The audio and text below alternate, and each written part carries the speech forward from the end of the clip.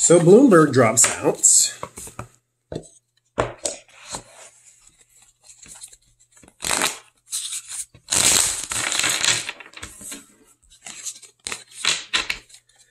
And Warren drops out. And I happen to notice, so she's probably going to go for Biden. I happen to notice that the Young Turks, who are very, very, very left-wing, right?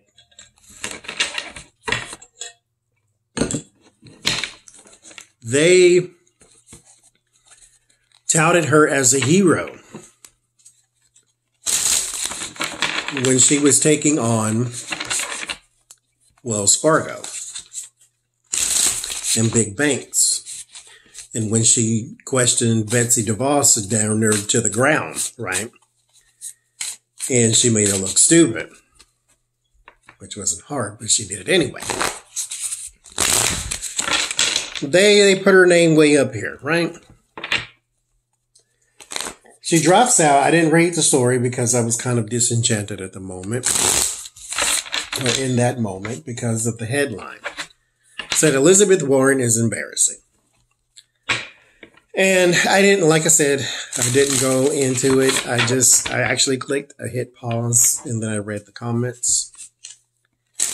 And it just seems as though if it's not Bernie, they're not for it. And I get it.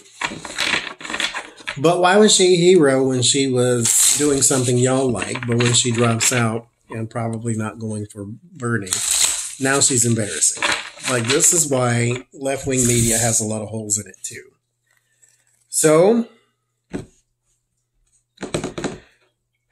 what does Bloomberg dropping out? Steyer dropping out? Buttigieg dropping out?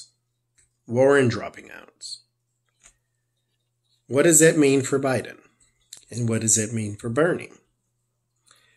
What does that mean for the election? The picking of a candidate? Let's see.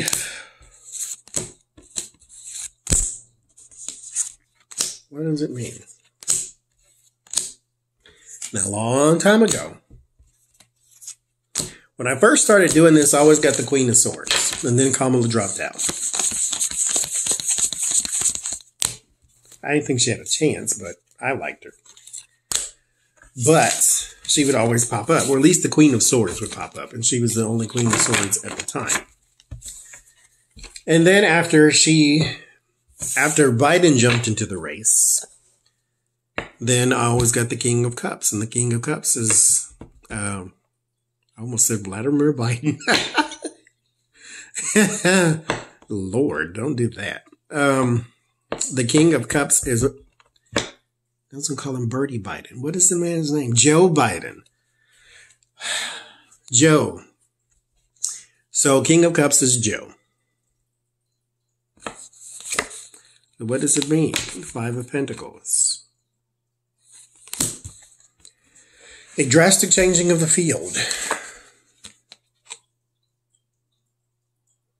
Oh, Lord. The Eight of Cups.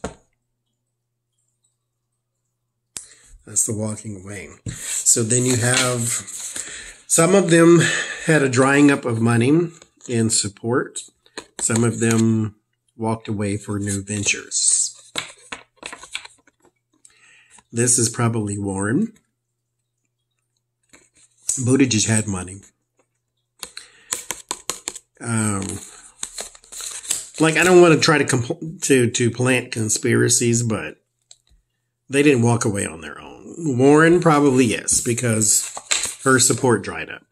And if she's not going to start winning these states, then there's no point in keeping this going. So she did the right thing, they say. And so the others just walked away for new ventures, which means they're going to have cabinet positions, more than likely. Ten of Pentacles, that legacy. This means that you're going to try to come together, is basically what that means. King of Pentacles.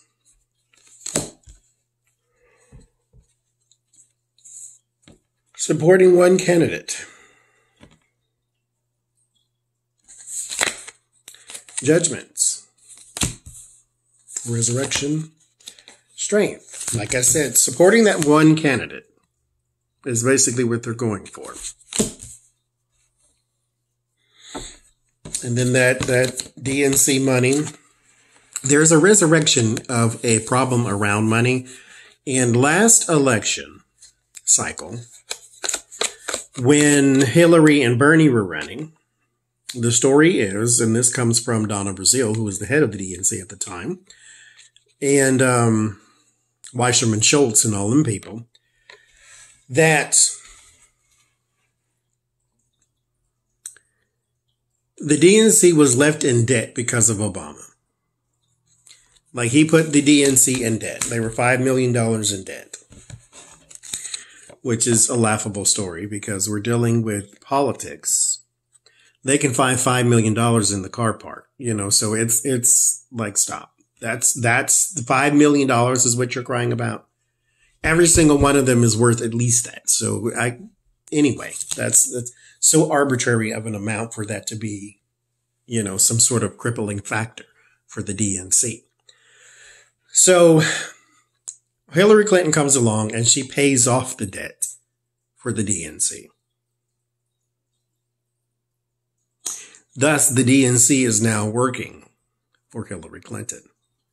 So Bernie Sanders had no choice. Well, he had no choice. I meant chance. He had no chance, but he had a chance. But he had no chance with the DNC. The DNC was not going to support him because Hillary Clinton paid off their $5 million debt, or $3 million, or whatever it was. We'll just say 5, which again was a ridiculous amount. So this time around, there seems to be that same type of situation. Not that Joe Biden paid off the debt, but that the monies that are planted within the DNC go to a specific person.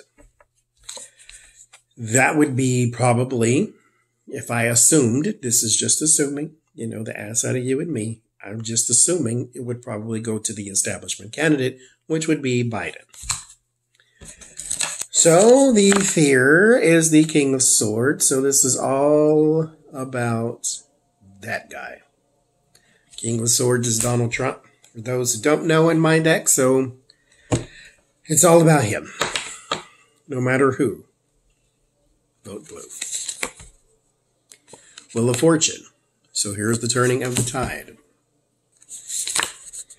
The Justice card. Fairness and balance. That's what you hope for. It's in the hopes position. The Hierophant. So, as of right now, it looks like it's going to be a